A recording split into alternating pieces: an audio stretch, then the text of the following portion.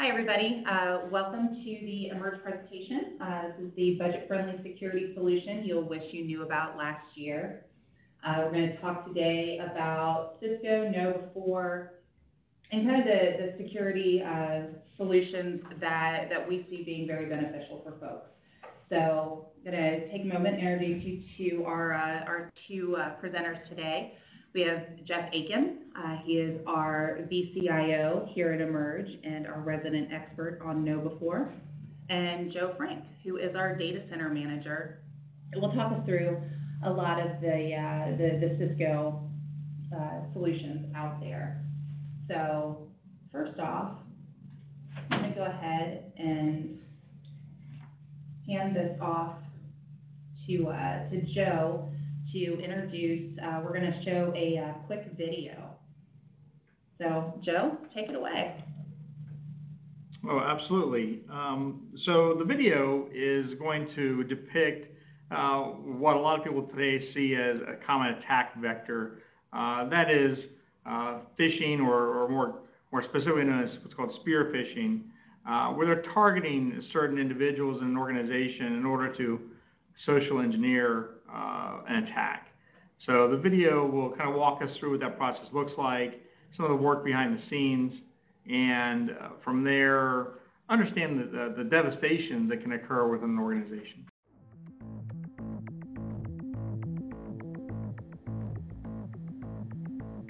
How did you decide to become a hacker? Well, I'm not really sure what it means to become a hacker.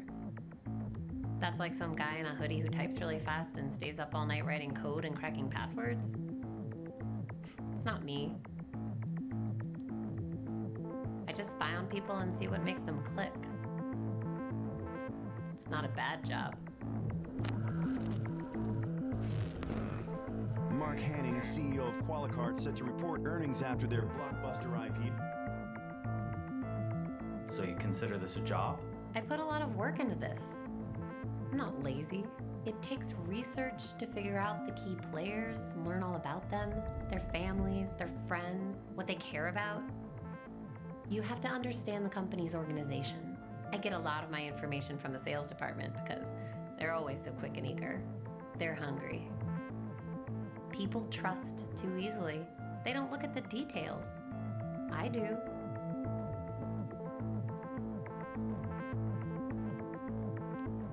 Details matter. That's what I'm good at. It has to look completely believable. It has to look familiar. This is where research is important. It's not some generic piece of spam. It's an email from their boss with their company's signature. It's written in the voice of the boss. It's what he would say if he were writing this. What about the malware itself? How does that work? Somebody else out there already wrote all the code that does the actual attack. I'm just using it in the attachment. My skill is in my ability to get a bunch of people to click on that attachment. I always wonder what it's like when the whole thing unfolds on their end, when the panic sets in. Please leave your message after the beep. Hey, this is Rajiv in finance. Call me as soon as you get this. Something's up with my laptop. I can't. Katie, are you on your way to the office? Something's going on with our file servers. Karen in HR, our benefits dashboard seems really slow. We're getting calls from users on it. Give me a call when you get this. Joining conference now. Apparently, there's a malware attack targeting our main... It's ransomware. They're holding us hostage. We're locked out of everything. I can't even check my phone. What about the backup? That will take days. We need this fixed now. Just pay it. We don't have a choice. We're reporting earnings in 2 hours. But how do we know that they'll... pay it. Put every single person on getting us back up and running. That's the only priority now. Okay, it's done. I have the decrypt key.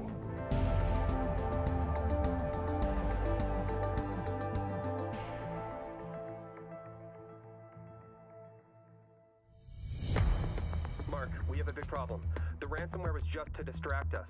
They got inside. They got everything. Customer data, financials, everything. Qualicart is reeling today from the news that hackers have released the personal information of nearly The 2 Nasdaq million closed customers. lower today, led by Qualicart, which was down 14% on news that the recent data breach may be far worse than the company Its stock originally fell acknowledged. to a new all-time low on news that CEO Mark Hanning is stepping down after what is turning out to be one of the worst breaches of personal information in recent history. Do you feel bad about releasing the personal information? All the financials? All the money that was lost? All I did was get the files. I'm not the one that decided to release them. I'm not the one that shorted the stock. Somebody else had their reasons for that. It's above my pay grade. I was paid to do a job, and I did it well. And that's what's expected of anyone, isn't it? Anyway, markets bounce back.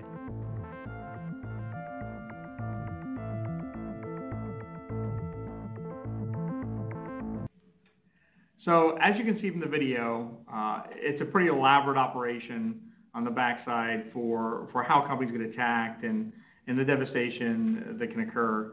So according to Norton Security, the United States holds the first place in the ranks of top countries that are targeted with cybersecurity attacks. It probably doesn't come as a surprise to most folks when you look at the attack vector from firewall information, from malware. You do see a lot of it coming from other countries into the U.S. And the attacks that are occurring. So. All right, awesome. Thanks, Joe. And next up is you again. Tell us about Umbrella, the Open DNS solution that we're talking about today. So some of you may be more familiar with the term Open DNS. Open DNS has been around for quite some time.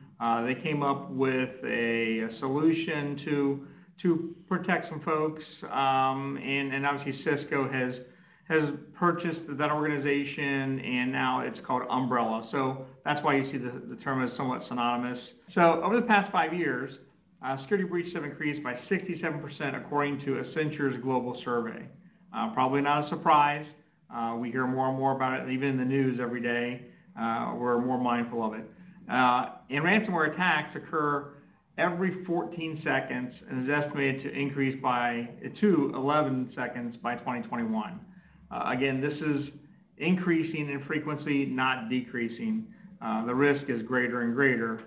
So moving on, cybercrime tools and kits can be purchased for as little as $1 on the dark web and online marketplaces. So as you saw from the video, all she had to do was craft the social engineering side of it. The tools to execute the attack were pre-built.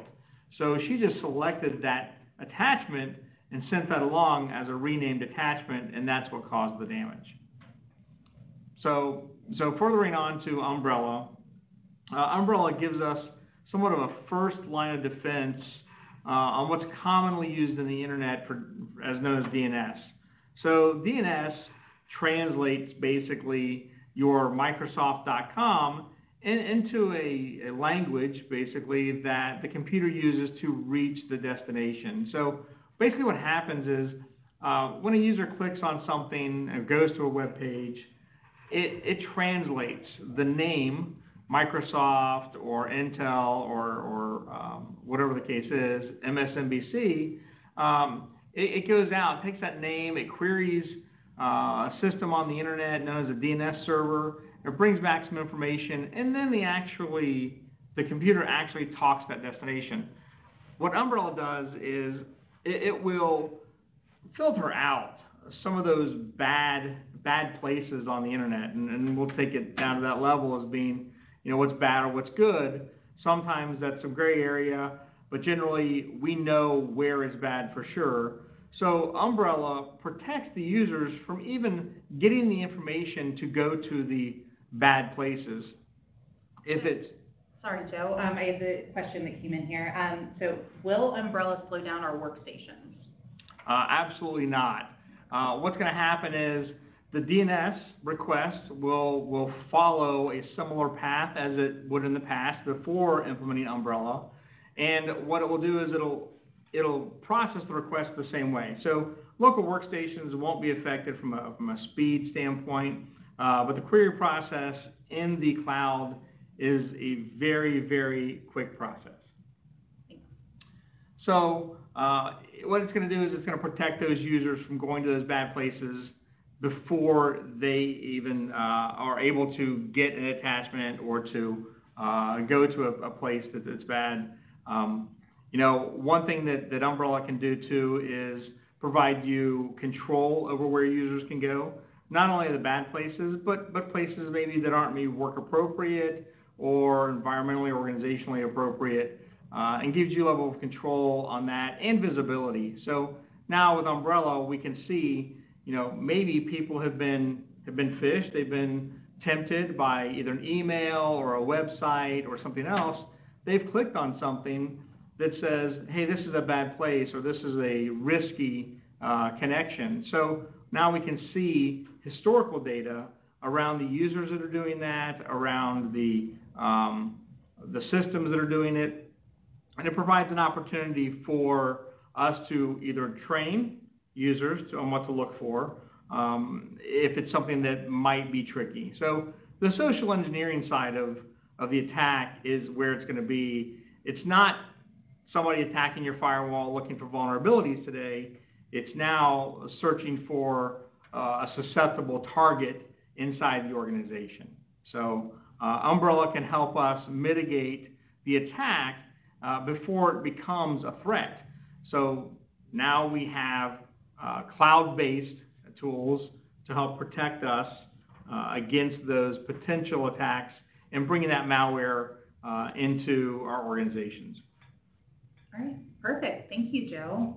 I'm going to send it on over to Jeff now. I'm going to talk about Know Be4 and end user training, which I think is the other really important component of protecting your organization. Go for it, Jeff. Absolutely. So training is a critical piece here. So 91% of successful data breaches start with the spear phishing attack, and that's where that training comes in. You need to be able to spot those before you fall victim to them. So then $133,000, that's the average cost of a ransomware attack, is $133,000. Most businesses can't afford to lose that money, so that's huge. And then 34% of businesses hit with a malware attack take a week or more to recover, and certainly that's factoring into that cost as well as that time. Jeff, I have a question here, and might be a little bit for both of us, just talking about security in general. But the question that came in was, why isn't a traditional firewall and endpoint protection enough? So I can take that. First of all, 75% of companies infected with malware were running up-to-date endpoint protection. And then the majority of the threats now are not coming in, they're not viruses and worms coming in through a firewall.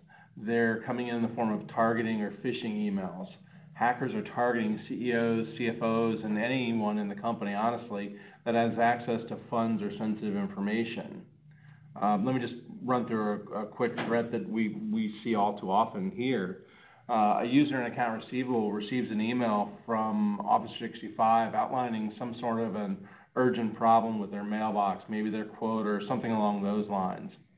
The email looks identical to an email from Microsoft, so the end user doesn't even think twice about it. It even has a link to the Office 365 portal for the end user to log into. The accounts receivable person clicks on this link, and it takes them to what appears to be an Office 365 login, only it's not. It's a fake page that the hackers have set up to capture that person's credentials. To make it worse, it's actually a man-in-the-middle attack. And a man-in-the-middle attack means it's basically going to take those credentials, it's going to capture them, and then it's actually going to pass them along to the actual Microsoft website so that the user's experience is identical to logging into Office 365. They're going to go straight to their Outlook online as if nothing happened. It's going to look completely normal to them, and they're not going to think anything of it. Meanwhile, in the background, the hackers have complete control over that person's email account. They set up forwarding rules, so they forward emails to themselves. They're looking for keywords like purchase order, remit, or invoice, or payment, and those types of things. They then begin responding to your clients almost in real time, with responses to those emails that are coming in that say, like, we recently changed our payment processing information. Please update your records and send all payments to this new ACH routing number. And then your vendors who are accustomed to receiving these types of emails from this person in accounts receivable, and why should they question it? It's the user's email signature is in there, and it actually came from that user's email account. So your vendors are now paying the hackers for services that you provided. And to make this all worse is it actually brings up an interesting dilemma as to, who's at fault. They certainly sent the payment to the wrong person, but you were compromised and you told them to send it to the wrong person. So interestingly enough, the city of Chicago back in April was scammed out of over $1 million by hackers pretending to be the cleaning vendor that provides custodial services for both Midway and O'Hare airports. So, Jeff, that actually I do a lot of research and digging around, and in regards to state and local governments, I saw a fact saying that there was a 5-fold increase in phishing attacks over the past few years. So why that much of an increase, and why, particularly like state and local governments, like you were saying with Chicago, why are they being targeted? Well, so I think, as with any industry in any business, number one, we have a distracted workforce. They're trying to multitask, and they're oftentimes not focused on any one thing. So they're not really, honestly, they're not thinking before they click on that funny cat video with the malware that's embedded in it, right? So then number two, we've also got cloud-based email. So Office 365 is pretty much the normal email platform out there for most businesses. And a lot of businesses believe that the standard filtering that's built into Office 365 is enough. It's quite honestly not. It does provide some protection, but it's not nearly enough. And as with every security problem, it's all about the layers. You need a good email filter to remove as much of this malicious email as possible. And even the stuff that does get through, that's where the training comes in, and Know4 can certainly help you out with that. And then we also have a lack of funding. State and local governments have very tight budgets, and oftentimes cybersecurity and training is an afterthought. We also have simply ease of access. Government officials want to be accessible. The more they're in the public eye, the more likely they are to be reelected. And you combine that with open records and ease of information, and it's very easy for hackers to get just enough information, and that one nugget that actually helps them craft a very credible social engineering attack. And then we also have a shortage of qualified security professionals. Unemployment in the IT sector is an all-time low, with less than 3% unemployment. And they say that there's actually not enough qualified security professionals to cover the Fortune 500 companies, yet alone the rest of the businesses in the U.S. Oh, wow. Okay. So I'm going to just completely, this is just going to be our talk now, Jeff. So I guess the question for that is just, why Know4? Why even have end user training? Why isn't it just enough to send out an email telling everybody, beware of phishing attacks, here's what it is, and that's the end of it? Like, why is end user training such an important layer in this? So your employees are going to be tested every day by the hackers. They're sending the phishing and the spear phishing emails to your end users. If you don't train them on how to recognize these threats, eventually one of them is going to be compromised. And just one of them could, cost you that average of $133,000. Honestly, it'd be like walking into your first day of freshman English and the teacher gives you the end of the year exam. How fair is that? How are you supposed to know the answers to questions you haven't studied? Know4 gives you the ability to test your user base, identify the weak spots, then train everyone, and then retest to assess the progress. And that's the really important thing is, train them, test them, and then assess the progress, and then retrain, retest, and reassess. Specifically, companies that, utilize this program, on average, they'll go from, 30% fish prone to just 2% fish prone in 12 months. So it really gives you the ability to, like I said, test and then assess the results. And the only way to achieve the results desired is to train your end users and then test them to confirm the training is working. Cool. So I'm going to send it back over to Joe. Thanks for that, Jeff. Sure. That was incredibly informative. So the last kind of layer that we're going to talk about is going to be with Joe again, and we're going to talk about Duo, the multi-factor authentication. So, yeah, Joe, tell us about Duo. So I want to piggyback on some of the things that Jeff just said. We talked about man-in-the-middle attacks. You talked about passing credentials. This is all a technical process, and we're all very familiar with keeping our passwords, and to the point where we're putting them on stickies, we're putting them on our keyboards, we're putting them in different places. You know, how accessible is your online identity? So for most organizations, they know that you are who you are. You are Jay Murphy, you are, Jeff Aiken or Jay Aiken or Jay Frank. They understand those naming conventions really well, so they can understand your email format. All they need is a password.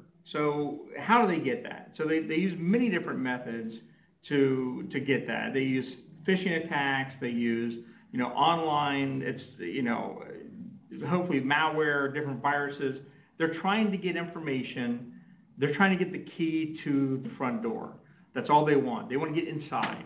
Once they're inside, now they can pretty much wreak havoc, shut down your business, take over your business, exploit it, etc. So, you go back to the man in the middle, you provide your credentials. Now, that wasn't Office 365. Now, the bad guys have your credentials to get in the front door. They basically have the door to your lock, and they know what locks to use that key on. This takes it to the next step. How do we truly validate an identity? So Duo has been around for a long time. They're a multi-factor authentication organization. That's their focus around security. So really what they do is that man-in-the-middle attack, if we had Duo in that scenario, the man-in-the-middle attack says, give me username, give me password. I'm going to pass that to Microsoft. Well, wait a minute. Now Microsoft is actually asking for more information. They need a validation from either a physical token, and you've heard those terms in the past from RSA, the physical tokens you have, but now we have apps on our phones that go back to a device that's attached to the person, a physical device, whether it be a desk phone, whether it be an app on a cell phone, those kind of things, to where it says, is this truly you logging in? You have to approve or deny that login. So it's going to thwart that attempt because they only have part of the solution or part of the key. They may get into one layer or see access to one layer, but we can take Duo, multi-factor authentication or two-factor authentication, and extend that to other parts of the environment, not just cloud apps like the Office 365 popularity, but that is a very, very common attack point. You can also extend it into things like Azure, AWS, things like WordPress, remote access VPNs, even down to the workstation level. So there are many, many layers, both cloud applications and on-premise applications, that can be protected by a second factor. And really that's going to further ensure identity of the person who is accessing that data or accessing the application. And like Jeff spoke of, this is about layers. So this is another layer to ensure that security. We see a lot of times where the CXO of the company, who's very busy running the business, running the company, are the targets of these attacks because it's generally more difficult to filter through a lot of that because they have so much data coming in. It's easier for a miss to occur. Hopefully the training that they have will help, but they're an easier attack person. They're not going to send a phishing email to the IT director in most cases or the IT administrators because they're going to look for those type of things. So when those people are compromised, they go to a website, they put in the credentials, and boom, now they have the keys to the kingdom. The second factor prevents that from happening. They may have it, they may have the password, but the applications, the cloud and on-prem applications and data are secured by that second factor. That second factor also allows us to better control the devices that the user would use from a technical standpoint, whether the device is compromised. We can lock the device. We can have visibility to where they log in from. So if, hey, wait a minute, if Jeff is not traveling to China and I see a login attempt from China, I can immediately block that because I know Jeff would never be coming from China. So we have control and policy to help us filter through where users can actually log in from or access our data through. So Duo allows us to again, extend that authentication, that identity verification to another level, and has prevented many potentially successful attacks by implementing Duo. All right, Joe, I have a question here. We use Microsoft Authenticator for Office 365 access today. What is the benefit of switching over to Duo? So obviously, Microsoft does have a built-in authentication application and product that will authenticate through Office 365 alone if you have the tendency. If you want the extended capabilities of other cloud applications and of on-premise applications, you need a product that supports that.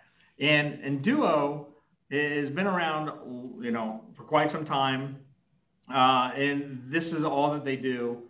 There is, the capability to, I'll say, in my opinion, have better control and visibility through the Duo dedicated platform versus the Microsoft platform. There's some level of control, some level of visibility, but not to the extent that we have it with Duo. And having been in both environments, the Duo process is going to be much better serving for certainly larger organizations. Awesome. We have a couple other questions to get through. I think this is going back to Umbrella here. So we use Next-Gen Firewall today. How does this add value beyond those protections? So Next-Gen Firewall, I'll say, is part of the layer.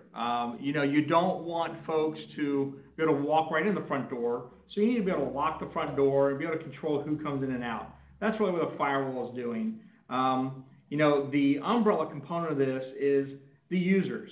The users have become the target of the attack. It is no longer the network perimeter. It's not, trying to log into a local PC. It's getting someone to give you something that you can use to get more. And this is where Umbrella hopefully will help stop that person from going to a bad place that's going to harvest information from them, which is essentially what they're doing. So the Next-Gen Firewall, certainly, you've got to have a firewall if you're connected to the internet just to protect all the bad guys from just walking through the front door, and that helps. And Next-Gen has things like IPS on it. They've got some URL filtering, things like that. That's all good. I'll say the best part is, this is all under the Cisco brand, and there's a lot of connectivities between these applications and between the panes of glass for management that are more seamless than using multiple different products. And Umbrella will give us that visibility we need, and hopefully with the other Cisco type products like their own Next-Gen Firewall, this is kind of the topology that they use. All right, great. I have a couple more. I think going back to Duo, does Duo require physical key fobs to be distributed? Thank goodness, no. Not a requirement. It is an option. Sometimes there are different methods for ensuring that identity, what's called a 2FA device. That can be your desk phone. It can be a cell phone. It can be a physical key fob. It needs to follow the security policy of your organization. And with Duo, we have the flexibility to integrate different methodology for accessing that second factor. All right, great. I have one here. We currently use anti-X protections on our endpoints. Isn't this the same concept? Going back to talking about Umbrella. Sure. So, the greatest challenge is the social engineering aspect of this discussion entirely, is they're attacking people. The anti-X type components, your typical virus protection, malware protection, is looking for things when it's on your computer. So it would have had to have reached that endpoint before those products can be effective. What Umbrella does is it prevents users from going out to those bad places to bring that bad code in to execute.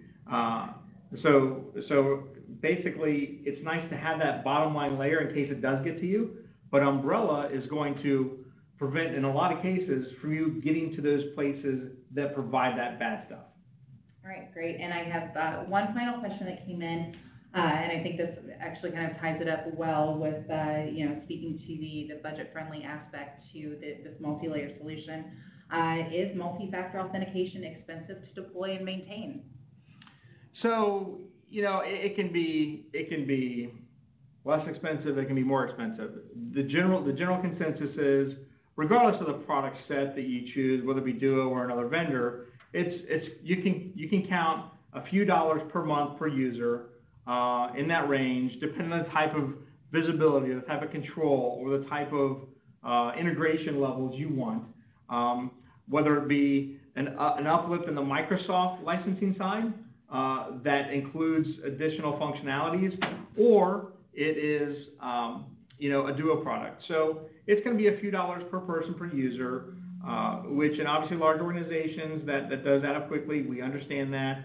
But if it's a large organization, that $133,000 due to a loss can be 10 times or even 100 times that number. So there is a cost to combat the threat, but now they've found a new threat vector, which is the individual. So this is kind of the territory that they're in, and firewall isn't going to do the job anymore. So. Perfect.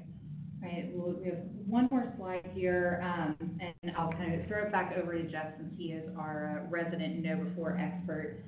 Jeff, can you tell him a little bit about the demo that we're offering? So sure, we can actually set up a fully functional demo in your environment with your assistance. We'll send you instructions on how to allow the Know Be4 emails to bypass your spam and clutter filters so that they actually make it to the end users. It doesn't do us any good if the emails don't make it to the end users. Once that is set up, all we need is a list of email addresses that you want us to populate into our system, and we'll set up a free phish test to send out to those users over a period of time, a month, 2 months, whatever the case may be. We can make those emails all very similar, or we can make them random. One of the nice features about Know Be4 is it has thousands of different email templates that are updated constantly. It's also very socially driven by the end users. So end users can actually submit their own email templates, their own phishing emails to be populated out for the user community to use. They also take advantage of current events. So current events, if there's something specifically going on, like we recently had the London terror attack, right? So they'll take advantage of something like that, like donate to the Red Cross now to help this, or whatever the case may be that's going on. So with that trial, like I said, we'll set up a free phish test and give you a report as to how phish prone your end users are. And then just contact either myself or register through this event, and we can get that working for you. All right, perfect. Well, I haven't had any other questions come in, so we will go ahead and wrap up for today. So, Joe, Jeff, thank you so much for your time and your expertise. And following this, we'll go ahead and send out an email with this event link and a couple of interesting case studies that might be relevant to you. So thank you so much for your time, and have a good day.